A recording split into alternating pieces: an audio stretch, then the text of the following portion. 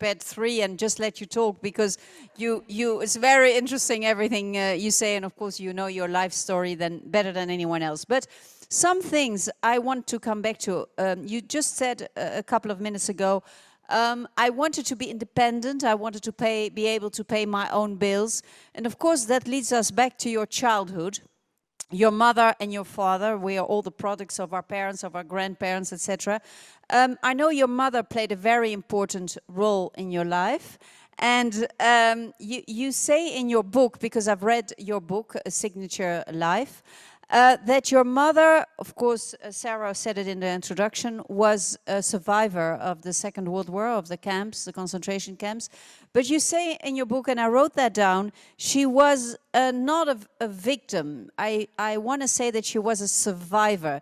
Has she taught you all these values? Did she teach you all that? Yes.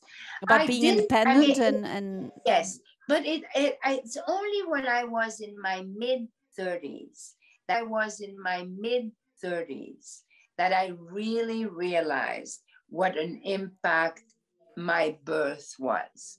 Because I was born, imagine a field of ashes. My mother was a skeleton in a field of ashes.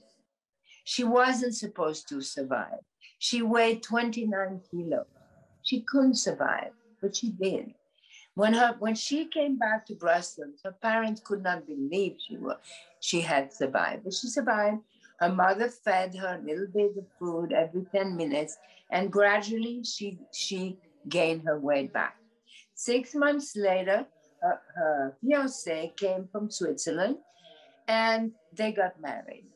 And the doctor told them, it's fine to be married, but you can in no way have children because you won't survive, they said to my mother, and your child will not be normal.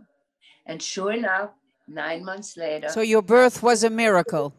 So my birth was a miracle. And what my mother did is she transformed the misery into a triumph. So the day I was born, I had already won. So anything that happened after that is a plus. And my mother said, fear was not an option. She never allowed me to be afraid. If I was afraid of the dark, she would lock me in a dark closet. Today, she could go to jail for that. But she gave me the best gift because she made me realize that it doesn't stay dark and that even if it is dark, why do we have to be afraid of the darkness? So I am totally the answer to my mother's. And she also said a beautiful thing to us, to Philip, my brother, and I. She said, you don't need to suffer. I suffered all of you. And that's such a wonderful, generous thing to say. She was very positive. Now, she was traumatized when she was alone. It's not like she wasn't traumatized, but to us, she wanted to push us. She wanted to be independent. She used to say to me, God saves me so that I can give you life. By giving you life, you gave me my life back. You are my flambeau de liberté, torch of freedom. So I was born with a torch of freedom in my head. Now, as a little girl, it can be tough. Okay. It can be tough, right? My mother was tough. She was not easy, but I took it on. And I'm so happy because I was actually able to honor her and continue to honor her and continue to honor this fact that she, as you said before, she refused to be a victim. What about your father, Diane? What do you remember of your father and what did he teach you? So my father loved me. I mean, if I have to close my eyes, my father is just unconditional love. He loved me unconditionally to a point that sometimes I found it overwhelming. But because of that, I think he made my relationship with men easy. I am not a needy a needy person because my father gave me so much love that I didn't need anymore.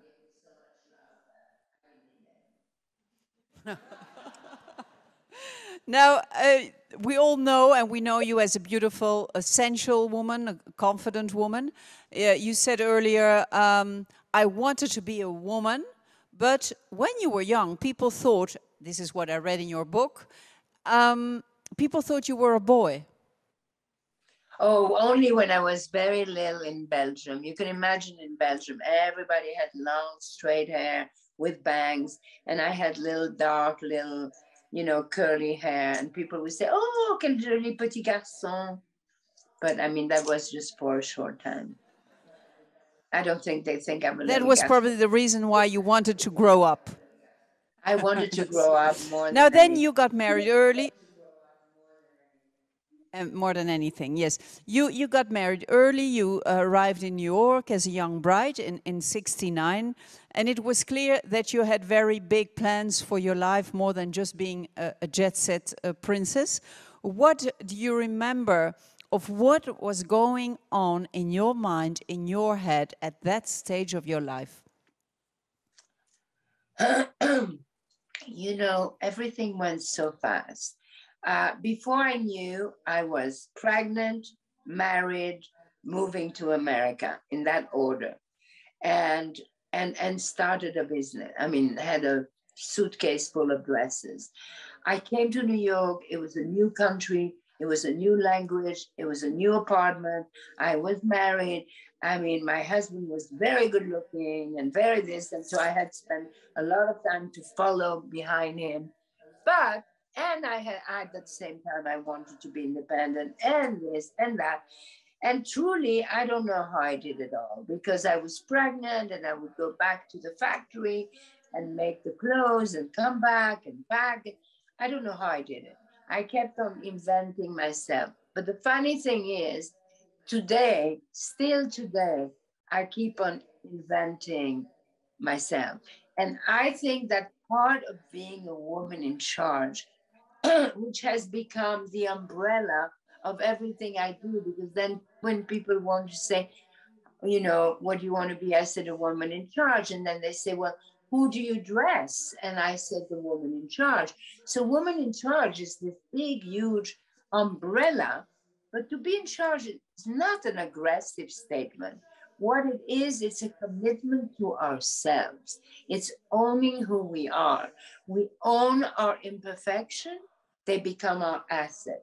We own our vulnerability, we turn it into strength. You look so pretty in your wrap dress.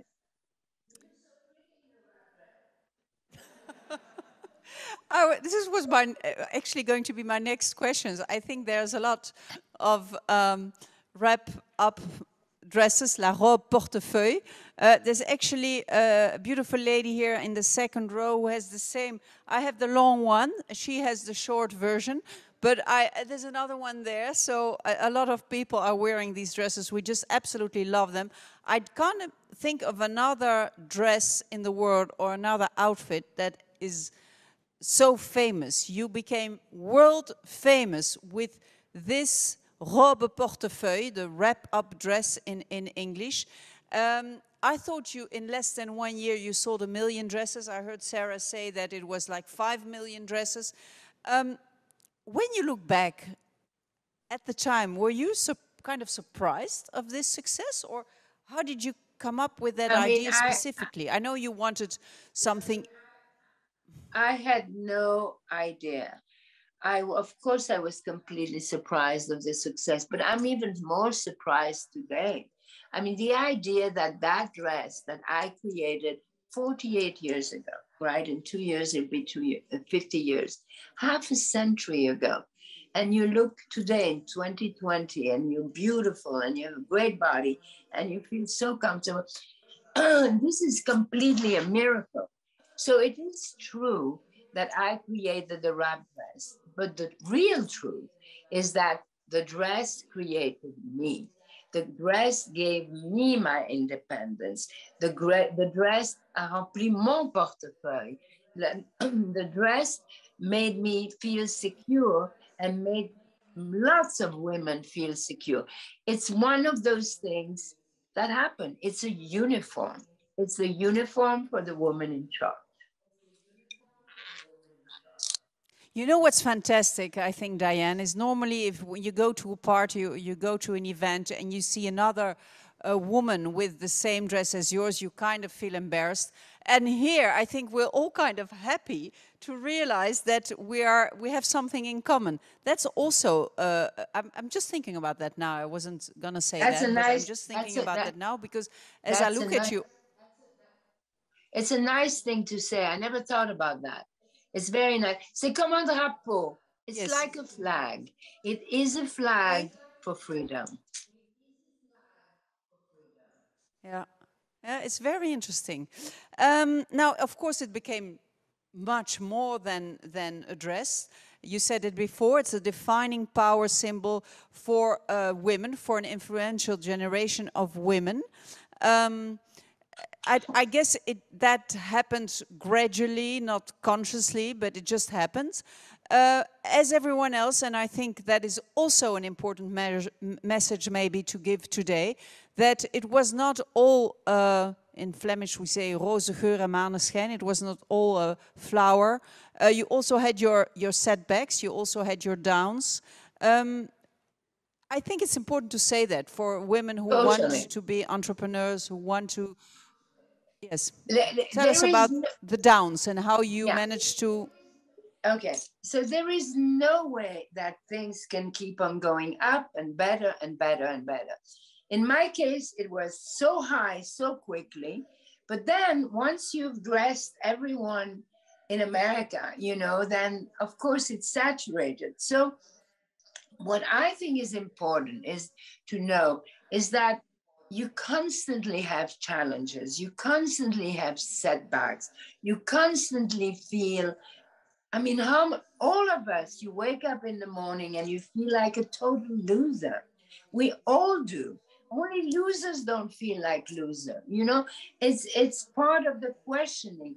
But another thing that my mother told me, and that was a big lesson also, is that the setbacks, the things that don't work, the failures, you have to own them, and then somehow you turn them into a positive, that then you look back later and you say, oh my God, this happened, this good thing happened only because a bad thing happened before. So everything is a life process. You know, life is a journey, and that is our destination. We are all going there, and we live our life as our adventure. And what is the most important, my lesson number one that I have learned and I want to leave to everyone, is that the most important relationship in life is the one we have with ourselves. Because once we have a good relationship with ourselves, any other relationship is a plus and not a must. And that is very important because you don't want to be needy. So it is important to make space for ourselves. I mean, I love solitude. I love silence because I need the solitude and I need the silence in order to think and in order to focus on my intention. What's the next step? How do I survive this? How do I deal with this situation? And some situations are your own, and then you have world situations. So it's really important. The best thing I think the best thing that I've learned really early in my life is my relationship with myself.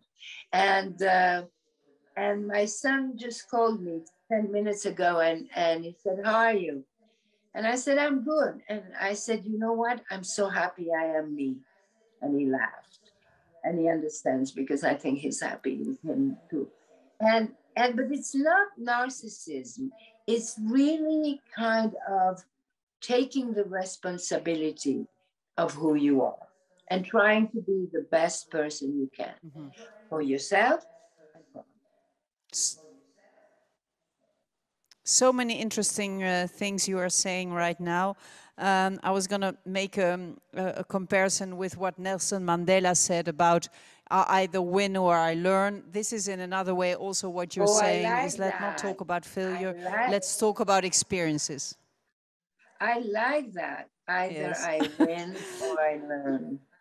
I love that. Or I learn, yeah.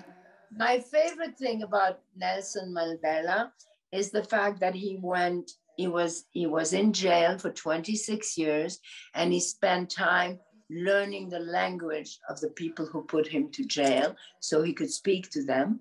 But when he came out, he said his first words was, as I was saying 26 years before that. I love that. He's my idol. Okay, Sarah said it in the introduction. You did not do what you wanted to do, but who you wanted to be, right? This is also one of the most important messages that you want to transmit to women.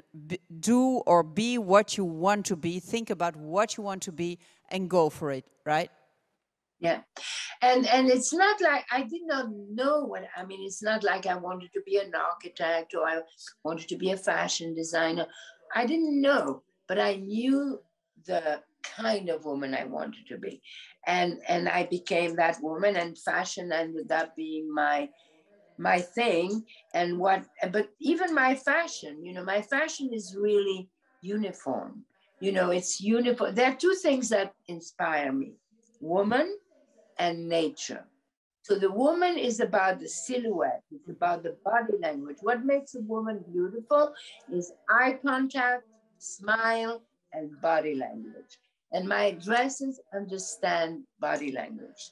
And then nature has an influence on me because I am in the business of print.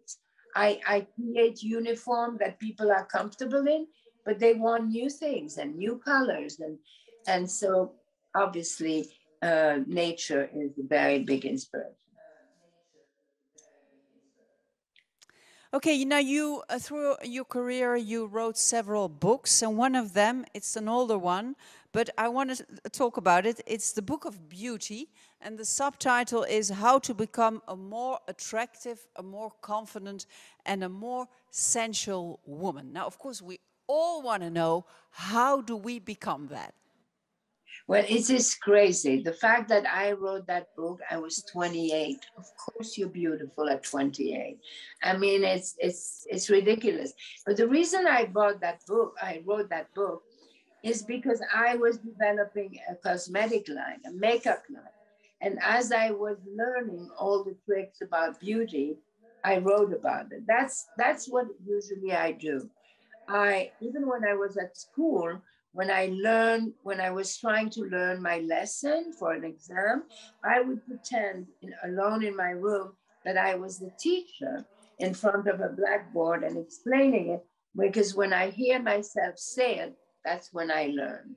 So how to be, I don't know. I mean, it's crazy that I even did that book, but you know, the funny thing about me is that I have been basically an adult for 50 years, for half a century, and I've repeated the same thing over and over and over. Sometimes it drives people crazy, but I see interviews that I did when I was 28, interviews that I did 20 years ago and now, and it's always been the same thing. But 50 years later, you look back and you think, oh, that's a consistency. So I was very happy that I have used words and explaining words and explaining my feelings. I've used that as my roadmap to learn. Um, and because, you know, at first, when I first arrived in New York and I was a young princess, and people would interview me, and then they had this vision of me, of this, I don't know, Park Avenue princess, which was absolutely not who I was. So that's when I kind of took over, and I became a little provocative. Provocative is something that I like to be, because it to be provocative provokes, interest and interesting things. And I became provocative. And so, of course, they had to write that. But at least the narrative of what they wrote was not their opinion of me, it was what I said. So to own your own words is incredibly important. The last book I did, which is Own It, which is like a little dictionary, I did that during COVID, is really explain the power of words. I think words are so powerful. You have to use them so carefully because they do create energy. You're taking the words right out of my mouth because I was had it here in my hands and I was going to talk about it, but it's exactly what my question was and it's exactly what I wanted to put the emphasis on. Now, I don't know what time it is. I would like to talk a little bit before giving the opportunity to the audience to also ask some questions about your philanthropy. I know you're an active philanthropist these days. You sit on the board of Vital Voices. Now, can you tell us briefly a little bit more about that organization? So Vital Voices is a network. It's a global network of, it started, so that you know, it started in the UN 25 years ago, had the first conference of women's leaders in Beijing. And they invited women's leaders from 186 countries. And when I talk about women's leaders, I'm not talking about prime ministers, but I'm talking about grassroots leaders. I wasn't there, but apparently it was the most extraordinary event. Hillary Clinton was then First Lady, and she went, and that's when she made her famous speech, women's rights are humans' rights. Anyway, it was very exciting. And going back to America, she looked at her chief of staff and she said, we can't let this energy go in. And they created something called Vital Voices, which at first was governmental and now is a nonprofit. And it is basically a global network for badass women in 186 countries. And it's an amazing network of women. And it's incredibly inspiring. And next week, we bought a beautiful building in Washington, D.C., and we will have a building which will be the first global embassy for women.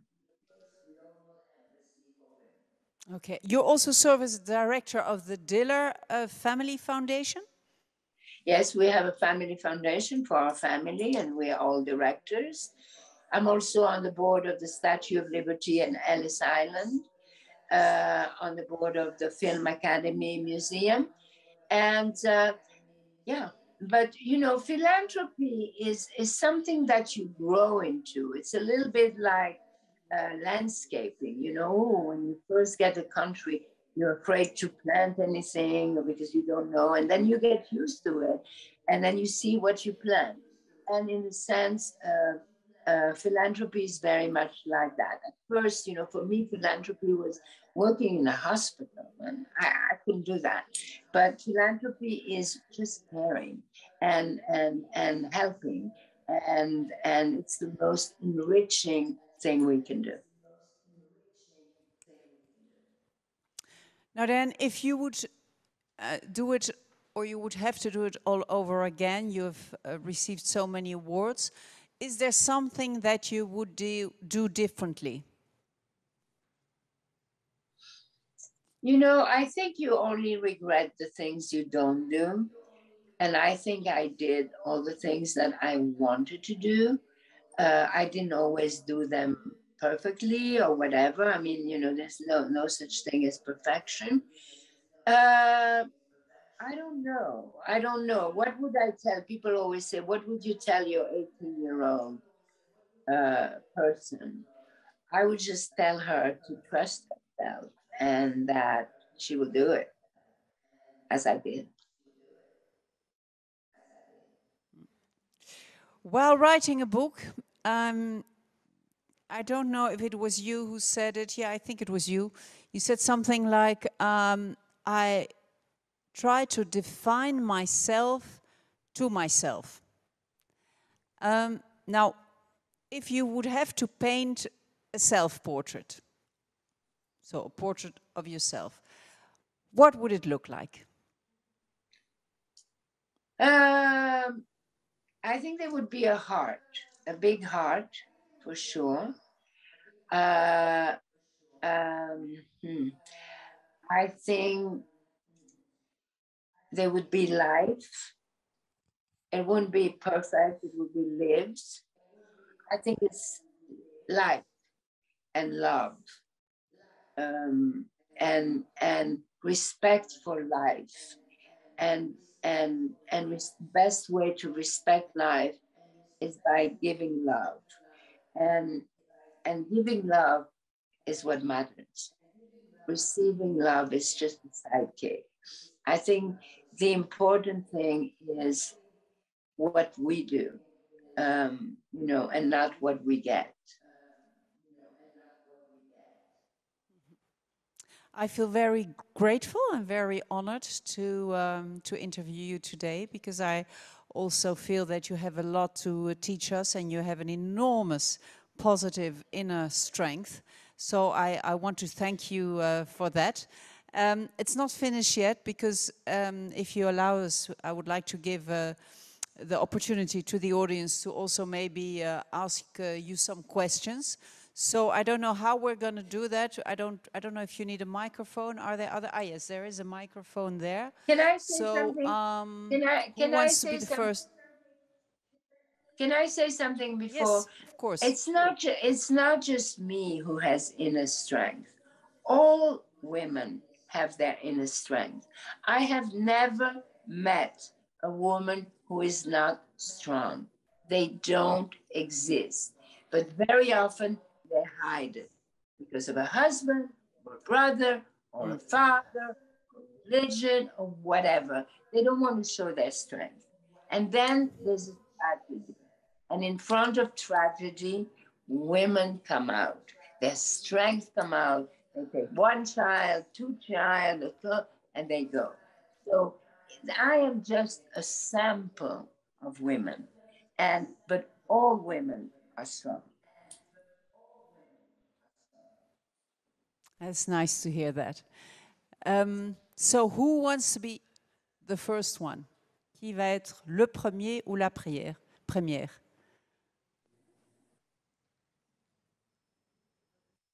Yes, there in the 1, 2, 3, 4, 5, 6 row. Hi. Thank you so much for the talk. And I think that everything we learned about being successful was very inspiring.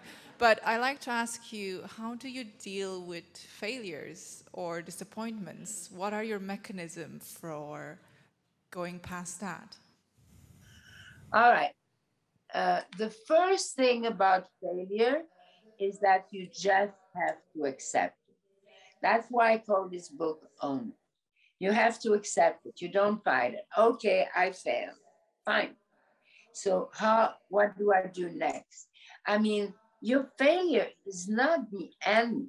It's probably the beginning of something else. So challenges and failure, it's not failure. You go to the next thing, you know. I don't know.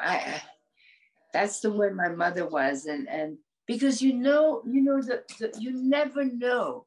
I will give you the biggest, the most horrific example. All right, my mother is arrested because she does resistance. She's arrested in Brussels. She goes to Malines. From Malines, she goes to Auschwitz. She spends 4 days in the train in the worst condition. And she becomes very good friend with this woman who is with her. And that woman speaks a little German. So my mother decides, no matter what happened, I never leave this woman, right? So they arrive, and they're dirty and they're disgusting. There's a big line, and there's a soldier that say, you go right, you go left, you go right, you go left. Behind the soldier, on an elevated podium, There's a man dressed in white, and he doesn't move. So when time comes to my mother's friend, the soldier said, you go right. My mother, without being told what to do, she follows her, and he lets her go. The man of a higher rank, who has not moved this entire time, comes down, takes my mother, whips her, and throws her on the other side. And she fell on the floor and she looked at him with so much hate. She said to me, I never hated anyone so much. Why? Why did this man do to me? Well, it turns out that this man was a horrible person. He was Joseph Mengele, who people call the angel of death. But you know what? He actually saved my mother from going to the gas chamber. So you never know. So the big lesson of this is that she would tell me always, you never know. Something that you think is the worst thing for you may be your savior. So I know that's very dramatic. I mean, you didn't want such a dramatic story. No, but it's... But I have used that story so many times when friends complain to me about trivial, unimportant things that they had failed. And it immediately puts everything back in perspective. Yes, indeed. Thank you. Next question. Yes, there on the other side. Maybe, yes. Thank you so much for this inspiring talk. Speaking about inspiration, where do you get your creative inspiration for your prints and your dresses? Nature, nature, nature, nature. I take pictures of nature every single day of my life. I have hundreds of thousands because in nature, you know, Leonardo da Vinci, who is my biggest idol. Leonardo da Vinci was a genius, right? He was a genius. Not only was a painter and a sculptor, but he was an inventor, and he invented the helicopter and the scuba diving and all of these things. Of all of his achievement, Leonardo, the one thing he was the proudest of is that he could read nature, because he said that in nature you find everything, every mathematical formula, every answer, every design is in nature.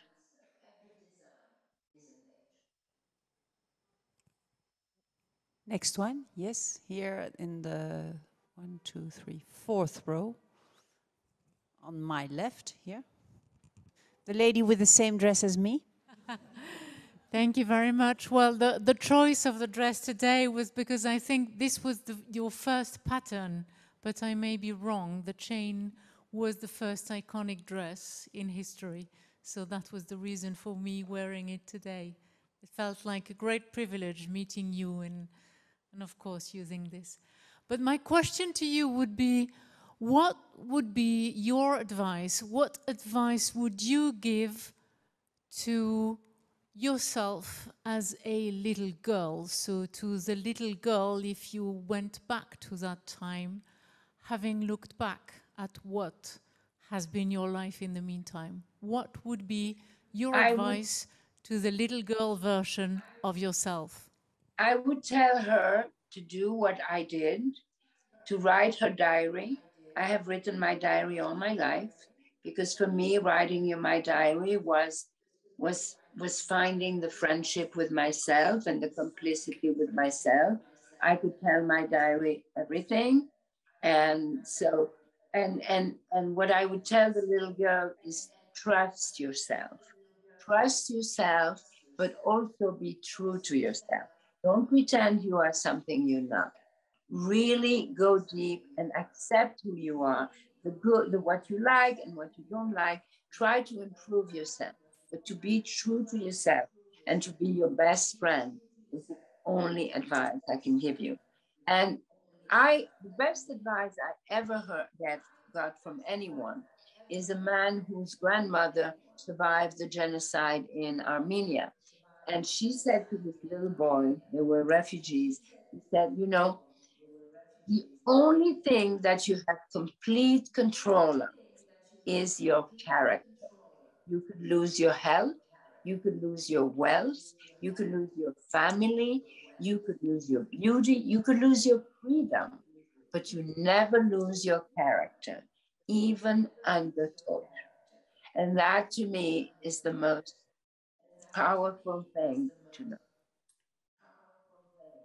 Because your character ends up being this little house inside yourself that is your shelter where you go and look for protection.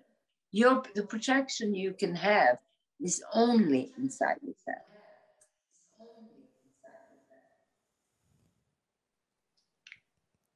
Yes, here I in the mean, you front know what row, it and then means to a lady me? there. I have to tell you, I was a little Belgian girl, right? I wanted to get out of Belgium so badly because when I was a little girl in Belgium, I thought nothing would ever happen to me. I had the most boring life and it was always raining.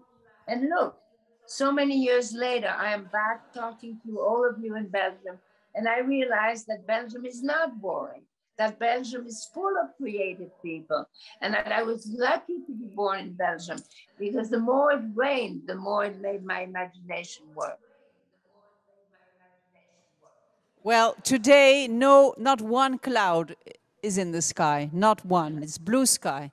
So that's another good thing. Yes, go ahead. Yes, and actually, being a Brussels girl, having worked for DVF for 4 years here in Brussels, you've inspired me personally to be strong.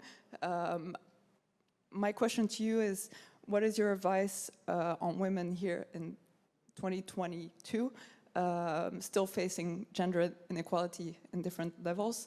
What would you advise them or give tips to them to be strong still today? Oh, wait a minute. It's Hello? kind of symbolic. Oh, okay. So what I would advise is that dare to be you. Just dare to be you. I mean, I think the world will be saved by women. And I think when you see all the violence, I mean, who are those women who will go to war like that? Who are the women who will? I mean, this is just not a woman thing.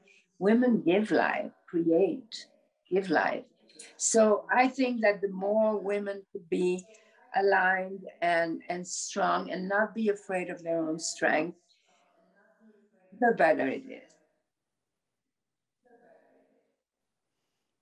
Step by step, be the change you want to see in the world. It was Gandhi who said that. That's also maybe something to always keep in mind. There was another question there.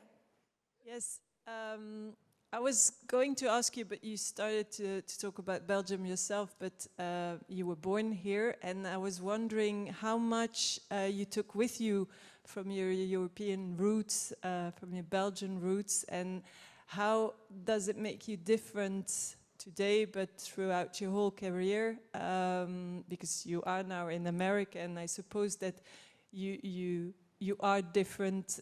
Is it because of your roots? Do you think that makes you a bit different? Yes. I think your roots, take a picture. I think your roots are very, very important. My roots, I went to school, lycée d'Ashbeck, au Sablon. I love my school, and my mother went to the same school. So both my mother and I, and what I found out only late is that at the end there was the war, and because she was Jewish, she was supposed to she couldn't go back, continue to go to school. But Mademoiselle Gillet, who was the headmistress, stayed, forced her to stay, and then she was arrested. And then a few years later, the little girl of this woman, of this girl, she was a little girl. And I went to the same school and we had the same headmistress. And that's when the Lycée d'Ashbeck celebrated its 75th birthday, my age today. And they chose me to blow the candle. It was a big, huge cake. And they chose me, the little curly hair girl, to blow the candle. And that was the first day that I was on the cover of Le Soir. J'étais sous la couverture du Soir. And, and I never understood until very recently why they picked me, the ugliest of the little girls that they had, to blow the candle. But now I realize that it was a symbol for the headmistress, that I was the child of a girl who had been prisoner of war and who came back.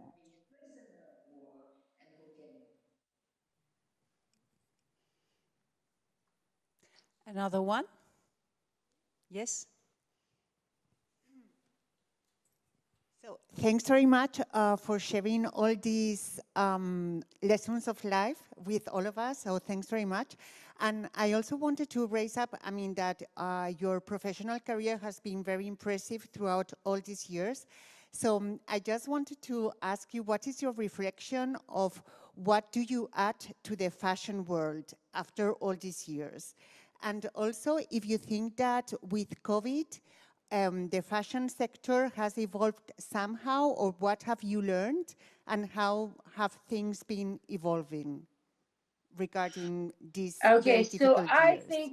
I think my contribution to the fashion world is I have created a uniform.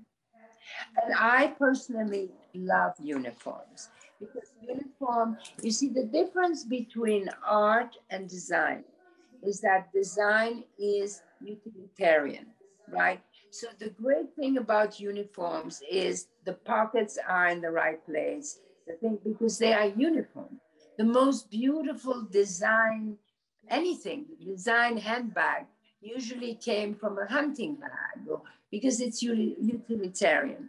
So I guess that I like the idea that I make uniform for the woman in charge, meaning they're your friends in your closet and they help you feel good about yourself, show yourself, be good, be comfortable. It has all the little tricks of dressmaking that will, hide your stomach or do this or do that. But they are friends and they become part of who you are. They don't take over your personality, they enhance your personality. And because I am very practical, my best design ideas have always been when I pack a suitcase. Because if you know how to pack, you know how to live. And I pack every 3 days.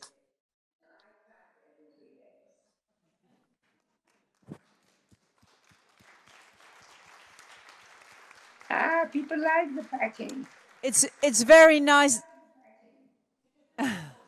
It's very nice, Diane, to have all these people asking questions, because I spend a lot of hours on stage, and often when there's a questions and answer, it's not always that easy. People don't dare to ask their questions. And here it's really impressive how you all want to have your say, and all you want to share your questions and your thoughts. I don't know what the time is. I look at the organizers. Do we have to close this off, or what's the time? Anyone can tell me what the time is? 8:05, 8:05. So unless somebody really says, I can't leave this room without asking this question, there's one lady. So that's then the last one, or is there another urge in the room? No? Okay, that lady here on the 1, 2, 3, 4th row in the middle. And that will be the last question. Hi, I have a question. I would like to know what would be your advice, because I am creating my own brand and I'm 28, so when you wrote your first book, and I would have an advice from you, like how to believe in yourself if you have also people in your entourage surrounding? Yeah, surrounding, telling you you're not enough, like an advice, just to be, like, to believe in yourself. Okay, my first advice to you, you know what it is? Look at yourself in the mirror and say that if I doubt my power, I give power to my doubts. Thank you. Mais vous êtes tellement belle. What's that? I didn't hear that. What I did you said, say? she's so beautiful. Thank you. Thank you very much. Again, Diane, for spending this time with us. We could go on for hours and hours. Let us know when you come. I don't know if you come to Belgium now and then, but we would really like to know. And Yes, I will. we wish Oh, you a and lot of luck. Yes, no, absolutely. I love to come to Belgium now. And you know, next time you all eat a chocolat Côte d'Or, you think of me. And I'm very proud to be Belgian. And I am very happy, actually, that Belgium welcomed my parents and that I was born there. And my brother was born there. And it was a very good beginning of life. And thanks to my sister-in-law, Greta, who opened the DVF Brussels, she's the one who brought me to Belgium in honor, you know, so it's a very special thing. Thank you again for all the inspiration you give to women, and you have been giving, and I'm sure we'll hear a lot more of you. Thank you very much, Diane von Fürstenberg. Thank you very much. Thank you.